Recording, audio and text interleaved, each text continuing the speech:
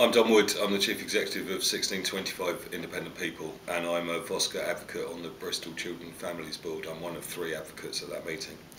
I'm here to report back on the meeting of the 19th of March 2015.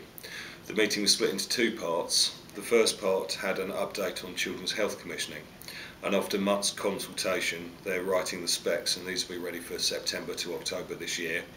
The tender will start in January 16 and the go live date is October 16.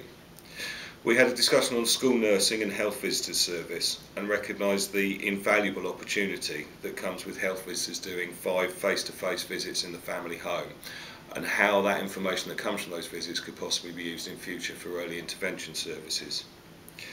Lastly, we had an update on the joint work between the Troubled Families Programme and the police. Every beat manager and PCSO in Bristol will have an identified family to work with in a proactive problem-solving manner. And the agenda for this would be youth crime, antisocial behaviour, domestic abuse or parents in prison. And thus the police will act as the lead professional for 190 families in Bristol. It's a great example of proactive joint working as an early intervention service. The second half of the meeting was a workshop, and we were there to look at the work of the Bristol Children and Families Board in the future, but predominantly we were there to develop a shared understanding of early intervention, so defining what early intervention means in all of our languages, looking at what success would look like in 3 to 5 years' time and how we might achieve that as a board.